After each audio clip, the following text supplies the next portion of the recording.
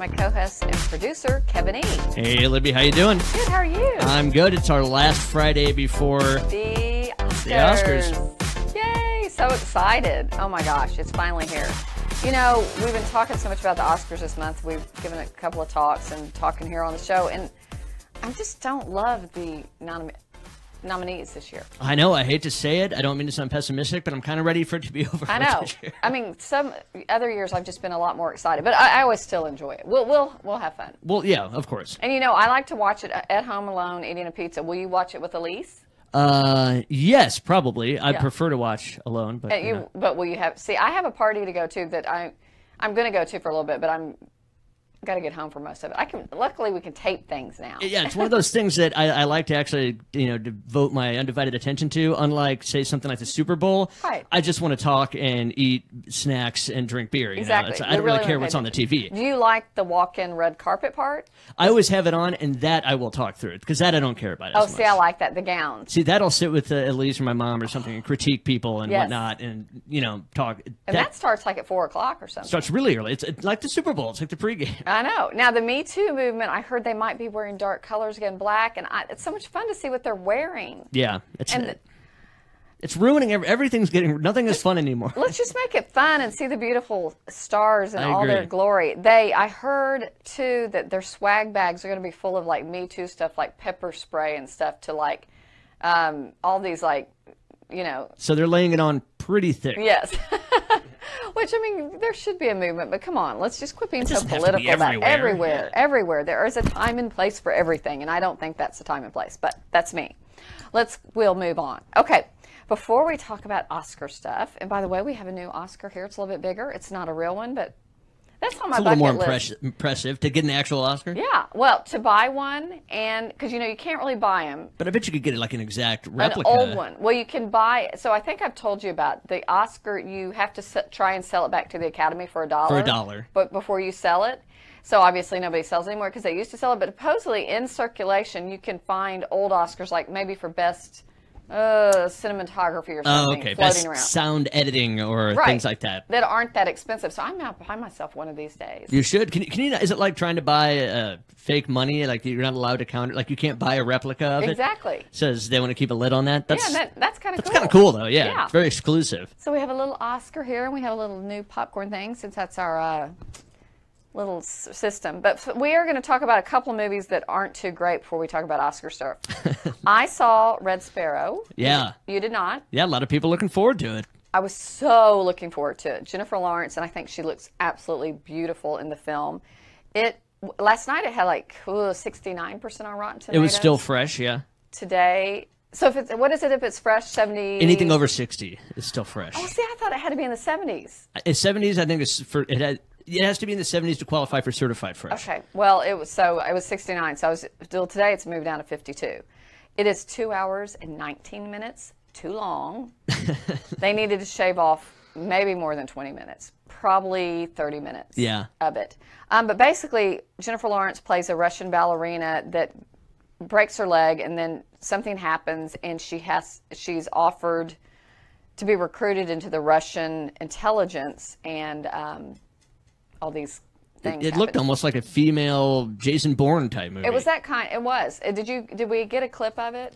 Yeah, we got a clip. Let's show that before I tell you a little bit more about it.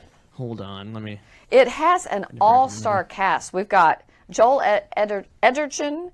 Oh gosh, Jeremy Irons. Oh no, we don't have a Red Sparrow clip. That's right. Okay. I could not find one that was under like 3 minutes, so I just said forget it. That's fine.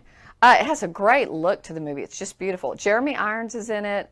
Mary Louise Parker's in it for like a minute, and she's always so good. Love Mary Louise Parker. Does she still look really young? I swear she doesn't pretty age. Young. She looks good. Yeah, because she's probably my age, or maybe a little younger. Charlotte Rampling, do you know that beautiful older actress? I don't know if she's French or English. She was in Dexter. She played Dexter's psychiatrist. Oh, absolutely, at the very end. Yes. Yeah. She's in it. Matthias Schoenaar, I don't know. He plays one of the main characters. He plays Jennifer Lawrence's uncle, and he always plays the Russian or German kind of bad guy. You'd recognize him. He's been in tons of stuff. Gotcha. But Jeremy, I mean, this is like an all-star cast. It's a huge cast. I think there's two more I'm leaving off. It's a great cast. The guy who directed it, Francis Lawrence, he did Hunger Games, I Am Legend, Constantine, which I liked all those films. I liked all those too. But this movie is, well, first of all, it has too much sex in it, which you're like, how does that happen? These Red Sparrows are trained, they're to be spies and use sex as a weapon. Well, kind of like a James Bond thing. Yeah, but more, too much. And yeah. Jennifer Lawrence is nude most of the movie. Really? It's very odd. That is odd. Because she never showed skin before. Never before? Yeah. It was too much. It's like, man, she really went off the rails on the nudity thing. Full frontal stuff with several people in the movie. I kept looking at my son. We were together. I'm like, what is happening? That is odd. I literally said, what is happening? And we said, he was like, oh, I'm with my mom. This is awkward. It's weird. And it was so disjointed, the story. It's just like, I was so confused. And at the end, it all kind of comes together, so it's worth waiting. Like, I'm glad I didn't leave. It's really stylized. It's cool, but the story is just disjointed. I think all these wonderful actors got together and like, this looks like it's going to be good, and it wasn't. Yeah. I mean, that happens a lot, though, when you have really star-studded casts, though, that it ends up not working. Like you said, sometimes when it's star-studded, it makes for not a good movie. That's what I mean, yeah. Yeah. It seems like that you and I have talked about kind of the case here. I'm going to give it half-popped. Because, yeah. Here we go.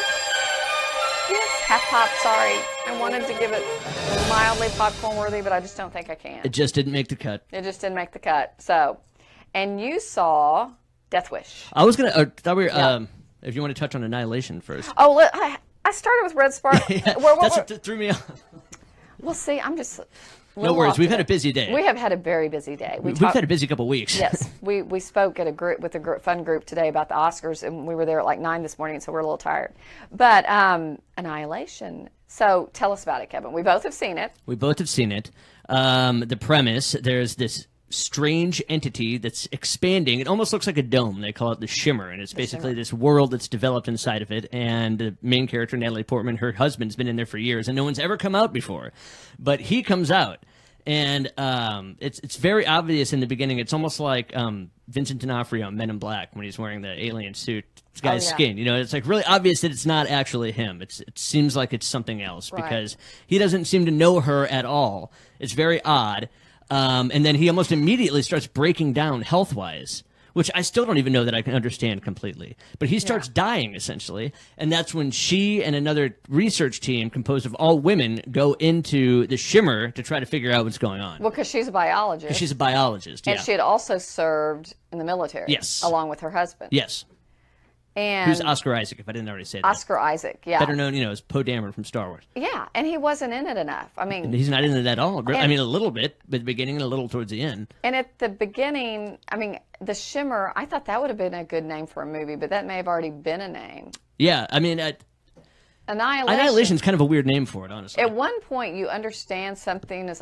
But, Kevin, I mean... I was trying to convince my girlfriend to see this movie, and she's like, can you explain in any way what it is? And I'm like, I kind of looked at the trailer as being almost a Jurassic Park meets Aliens. Right. And that kind of does feel like that, because you have these crazy monsters inside that they're after, but it's also very science fiction oriented. And Jennifer Jason Leigh's in it. Yes. But there's always the one person in this type of movie who's a little screwy, and she's definitely that character. She's great in it. It's 80-something% on, maybe 89% on Rotten Tomatoes. Yeah. Do we have a clip on that one or no? Mm-hmm. Want me to go ahead and roll it? Sure. You got it. What was that? Don't know. What happened? I heard a noise. Oh, what? Something's come through the fence. Through the fence?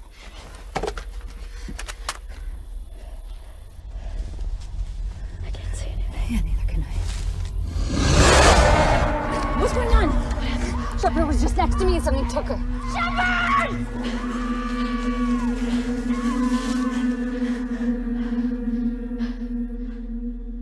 Shepard!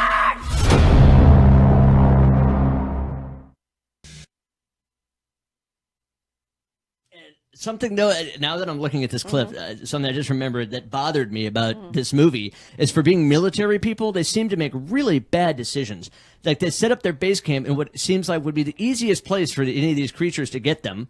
Then earlier in the movie, an enormous crocodile comes out that they have to kill, and it doesn't die easy. I mean, they have to empty, like, several magazines into it, and then they decide to travel by boat. I'm like, why would you go into the water after that? Oh, I didn't even think about that. There could be hundreds of those in there. I mean, it's just, but you know, just a minor things that Yeah.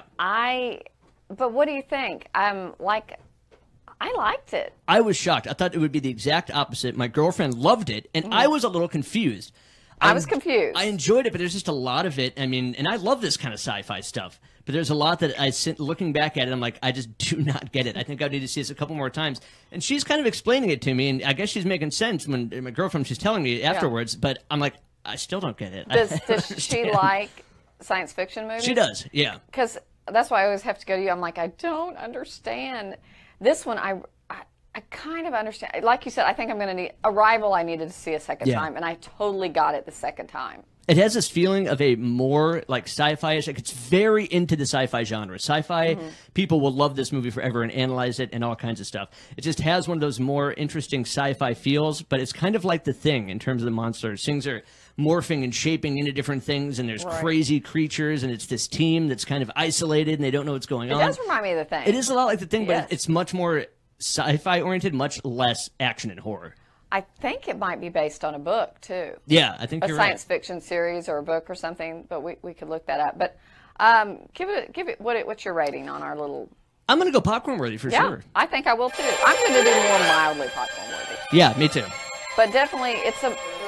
You know, if you're wanting to go see something this weekend of the movies that are out, go see it. Yeah, go check it out. Especially if you're a sci-fi fan, definitely look at it. Don't you think it's a tiny bit too long? It's a tiny bit too long. Not like 20 minutes too long, but maybe 10 minutes. Something could be shaved off. It could definitely be shorter. The pacing is not very good. Pacing's slow. A lot of it is very slow, and you're thinking, I thought there's going to be more scary action type stuff.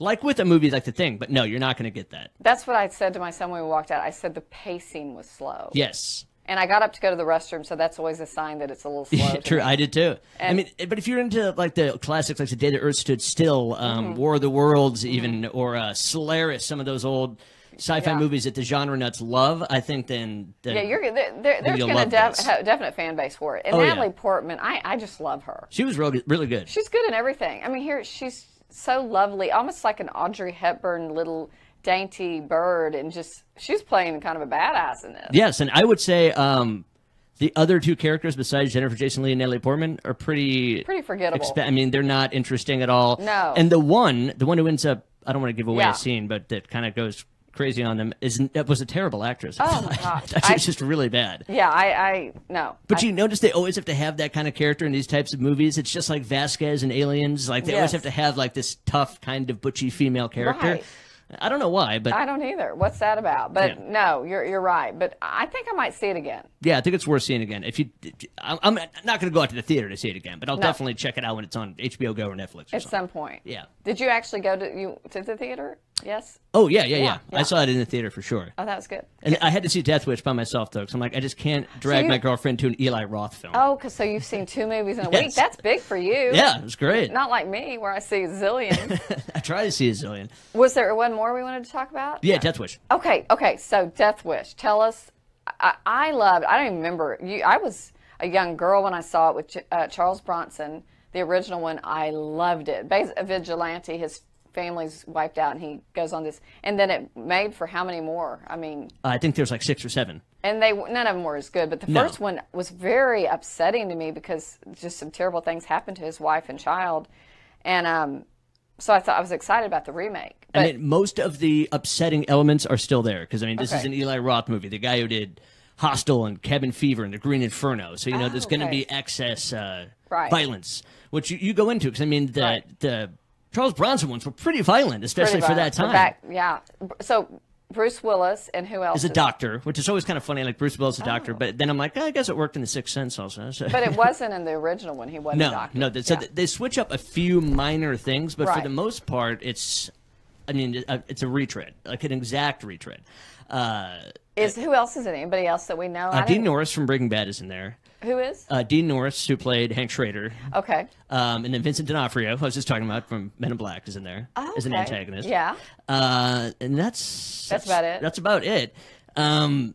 Runtime, it's pretty short. It's coming in at just, I think about 2 hours. Yeah. That's good. And if you like the original, and if you like super hardcore in the original, then you might not like it because you're like, oh, they didn't need to remake it. The original's great. But if you kind of just like the original a little and thought it was pretty cool, like me, I occasionally would turn on those movies every once in a while, then you're going to like it, I think. It maintains that same kind of theme, but it's a little more modern. It's very violent, and I think Bruce Willis and the Paul Kersey character is like perfect. Right. And it's getting awful reviews, and I don't think it deserves that bad reviews. It's getting really bad. Really bad reviews, like 13%. Now, when Bruce Willis came out with A Good Day to Die Hard, and it was like 13%, I was like, there's no way it could be. I love every Die Hard. That movie was horrible. Yeah. This is not like that. It's pretty good. I mean, it's entertaining. Okay, well, let me ask you this. The first one has this kind of cool New York gritty look to it that I enjoyed. This movie, the trailers don't look like they have this gritty, cool look. It definitely has its own kind of color and tint, like look to it. It's kind of very blue-gray the way they shot it. But you know, I'm talking about that kind of,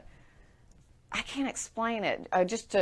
Yeah, I know exactly what you mean. I wondered if it has that same feel and look and... See, I would have to go back and watch see the old original to make a comparison because it's been years since I saw that. I mean, and it came out, I think, 1974. Yeah, so I was like a preteen or something. Yeah. I saw it a little bit later because I remember it maybe keeping me up at night, you know, as a young girl seeing somebody raped and murdered or whatever. Yeah. But it was one I went on to, because you're, you know, being the vigilante father, you know, you're like, ooh, I like it. Yeah, exactly. Do we have a clip on that one or no? Oh, yeah, let's go ahead and roll a clip. Dad, the kitchen's clean. I'm going to bed. Okay, honey. Hey, can you help me with this? Move Slide this? it down a little bit. Yeah, just a little bit. Why are you moving this? Because I need you to come over here. I just saw somebody run by. What do you mean you just saw someone run by? I just saw someone run by here? I did. I want you to get under the Dad, stairs. why are you putting me under the stairs? Dad, Call the cops where are you right gonna go? now. Dad, please be Take careful. your phone Dad, and dial please. 911. 911, what is your emergency? There's men, they're breaking into my house. They're on my front lawn. I think they're here.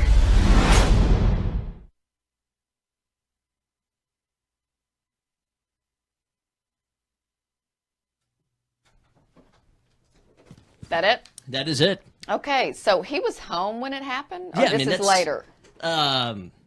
No, this is around when everything happens. Oh, because see, in the original, Charles Bronson isn't home.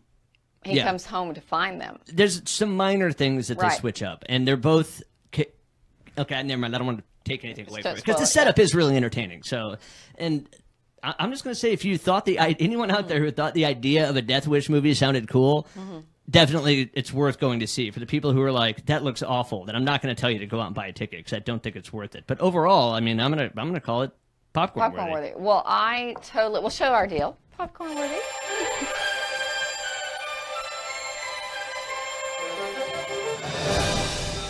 That always makes me happy. Here's the deal. I was so hoping for Bruce Willis that this would be like a Taken or a Die Hard for him. A comeback for Bruce Willis. Yeah, and that it'll be great, and then there'll be another one and another one, and then we'll, you know, Yeah. so maybe not. But I'm definitely going to see it. I mean, I don't think the original Taken got that great of reviews, and I love that movie, so there could be. Loved it. But I'm going to see this, y'all. So we'll see. Honestly, I would have rather seen a new Die Hard than a Death Wish remake. Well, Die Hard had a little humor to it. This doesn't seem like it has any humor in it. A little bit. Yeah, a little bit. Very little. Bruce Willis can't not be funny, Yeah. really. He's just got that smirk. He does, and he's very good at playing the cool-headed, you know, because Yeah. granted he was a doctor, but quickly he turns into, it's almost like a superhero movie. Yeah. Like a guy who basically was a doctor and then takes revenge to the streets and goes out there and is basically killing criminals. Okay. And people are like fascinated with it. That's another good thing. It's like people are talking about him in the media, and he's almost known as like this anti-hero. Right. It's pretty cool. Well, M. Night Shyamalan, he's going to do a follow-up to Glass or one of those with him. The follow-up to Unbreakable, yeah. Yeah, I'm I looking think it is forward to called that. Glass. Yeah. Looking forward to that. Speaking of, He's also superheroes. supposed to be in Die Hard Year One, which I think is a terrible idea for a movie. Oh, really? Yeah. Oh, gosh. You don't need a prequel to Die Hard. No. Die Hard's supposed to be like, that's the first time that Yeah. this happened to this guy. Like, Yeah. it doesn't make sense to me. But I'll be going. I'll see it, yeah. I will be going, and I'm a girl. Should we? Okay, how much time do we have? We got about 5 minutes. Should we go over the Oscar stuff? How about let's One talk. last recap. Let's just say everybody knows. Let's just assume y'all all know what's put up for Best Picture. Kevin and I think, are in agreement that with Best Picture, we think Shape of Water is going to win. I think Three Billboards. Three Billboards is? Mm-hmm. I think one of the two. But I don't want it to be. I mean, if I had to pick, I would pick Three Billboards. Yeah.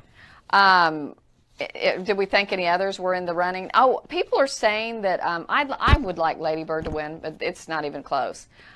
People are saying Call Me By Your Name is kind of the dark horse. Mm-hmm. Like Moonlight last year. Yeah, so let's not rule that out, but I hope not. I mean, I liked it, Three Billboards would be my pick. I think it's Kevin. He's picking Three Billboards. I'm Yes, saying absolutely. Shape of Water, possibly. Yeah, but I mean, Del Toro for director. Oh, for yeah. sure. Director, we think Del Toro is going to win. Who else did we think? I want it to be Greta Gerwig because she's a girl, a woman. She wrote, directed It's a Better Life. A lot of people, also the dark horse is Jordan Peele for Get Out because he's the first African-American male to be nominated. He's the dark horse. I would be astounded. You'd be astounded. And just because I was astounded that it was nominated. I'm too. Against it's just Peele, not done that well. I mean, it's a great movie and it's a great story, but it has a little bit of made it for TV cheesiness to it. It doesn't seem like Oscar material. No, but it's very clever. Very clever. We're thinking Best Actress. I think it should and will go to Frances McDormand. Your thoughts? Agreed. 100%. 100%. Margot Robbie is a close second, though. I thought she was fantastic. She was great. I took my husband and his son to see that, and they're like, that was so good. Yeah. I remember that story so well. You were a baby when it happened. I remember that, though. Oh, I remember for it sure. so well. But then remember, O.J. case came right afterwards, so that died down. Okay, Best Actor. We both think he will and should win Gary Oldman. Absolutely. For sure. Supporting Actor, we think it will be Christopher Plummer, possibly. But we want it to be Sam Rockwell. Yes, I mean, God. Am I speaking for you too much here? No, not at all. I completely agree. I would love to see Sam Rockwell win, but yeah, but like I was saying, an achievement in filmmaking, I think, or in acting. Yeah, Christopher Plummer's that's quite a feat. But he is, I said, he is right now holds the Oscar for the oldest Oscar, so he'd be even an older Oscar winner now. So Best Supporting Actress. I think it's a no-brainer. It will and should be Allison Janney. Yep, agreed. Some people are saying Laurie Metcalf for Lady Bird, which I thought she was great, but it'll be Allison Janney. I think so. Timothée Chalamet is nominated he's in 3 Academy Award nominated movies. The kid from Manchester by the Sea last year, what is his name? He's in several movies. It's just funny how the guy that was in The Father in Call Me By Your Name is in The Post and Shape of Water. Isn't that interesting? There's like 3 actors that are... Yeah, the Timothée Chalamet guy. I mean, that's insane. Dunkirk. At that age to be in 3 Oscar-nominated films. Movies. Kind of a little 6 degrees of separation deal there. But He'll have a good career. Yeah, but I guess those are our picks. Oh, and who got snubbed? We think Molly's Game got majorly snubbed. Aaron Sorkin, big time snubbed. But what did he get? Best Adapted Screenplay. He got that nomination. I thought I, Tonya was snubbed. And I know Hollywood can't stand him anymore, but the guy is really talented. I thought Kevin Spacey was great in Baby Driver. Oh, okay. That's what all my stuff I read about, everybody's like, Baby Driver got snubbed. Oh, yeah, definitely. The Kevin Spacey, I mean, he just is Big Sick, Battle of the Sexes, The Disaster Artist, Greatest Showman. I think all the, I think the biggest upset to me here as far as snubbed is All the Money in the World and Molly's Game. And Molly's Game, I agree. You never saw All the Money in the World, did you? Mm-hmm. Okay. I did see all that, I loved it.